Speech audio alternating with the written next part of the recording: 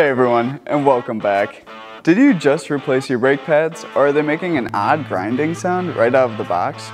If this is the current status of your brakes, then your pads need to be bedded in.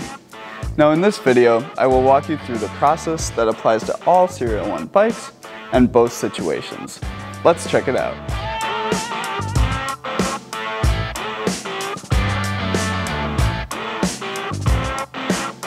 So bedding in your brakes is just a fancy way to say breaking in your new brakes. This is a controlled process of heating and cooling your brakes, and it helps transfer an even layer of brake pad material onto the brake rotor, which assists in smoother brake operation and improved braking power. Throughout these next steps, keep in mind that the goal is to lay down pad material onto the rotor in an even fashion. During this process, you never want to completely lock up the brakes or come to a complete stop while braking. So if your bike is fresh out of the box, make sure to follow these next steps closely to bed in your brakes. Now, if you just replaced your brake pads and are still using your old rotors, you can skip ahead to a slightly different bed-in procedure. To begin the bed-in process with new pads and new rotors, find a long stretch of concrete or asphalt that is flat or slightly downhill to help you carry momentum. Step 1, we're going to drag the front and the rear brakes for 5 minutes at a constant pressure.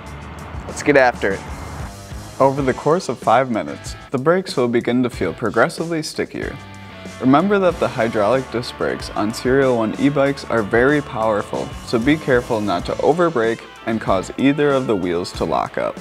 Additionally, if you have a Rush City, your pads will require an extra 2 to 3 minutes of heavy pressure in addition to the 5 minutes the Mosh City needs. So step 2 is going to be 5 to 7 rolling decelerations from 15 miles per hour down to 5 miles per hour, only using the front brake, which is the left brake lever. Let's do it. 3, 4, 6. Step 3, 5 to 7 rolling decelerations from 15 miles per hour down to 5 miles per hour, only using the rear brake, which is the right brake lever. Let's do it.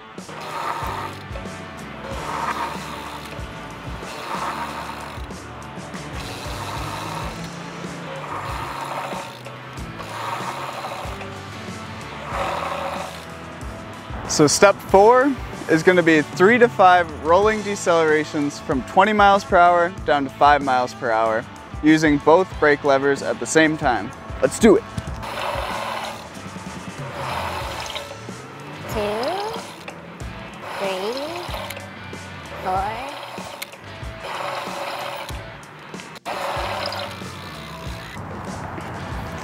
And that's it. That concludes the bedding in process for new pads and new rotors. Just make sure you take a nice long ride after you finish the bedding in process to really make sure you have that maximum braking power. All right, get to it. Now on to the slightly different and faster bed-in procedure for new pads on used rotors. To begin the bed-in process with new pads and used rotors, find a long stretch of concrete or asphalt that is flat or slightly downhill to help you carry momentum. Step 1, 3 to 5 decelerations from 15 miles per hour down to 5 miles per hour, only using the front brake, which is the left hand lever. Let's do it. 2, 3,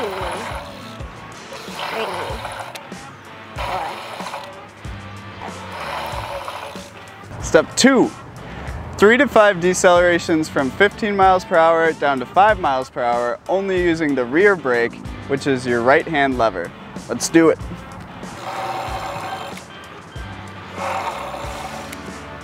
4,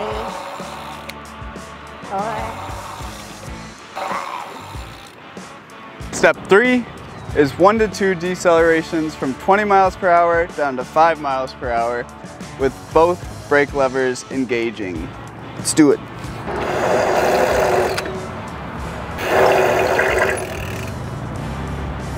So the braking process is complete, but you want to make sure you go on a really long ride after you do this process, just to make sure, work the kinks out and really work the brakes.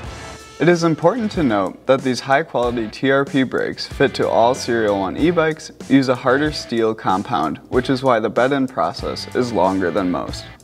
If your brakes are still making noise after the bed-in process is complete, give them some extra time and a few long rides with lots of braking to ensure the brakes are thoroughly bed in. So that's all there is to it. Your bed-in process is completely done, and now your bike has that maximum stopping power it needs. So, if you have any more questions, hop over to serial1.com, the support page. Otherwise, have fun out there, and I'll see you all next time.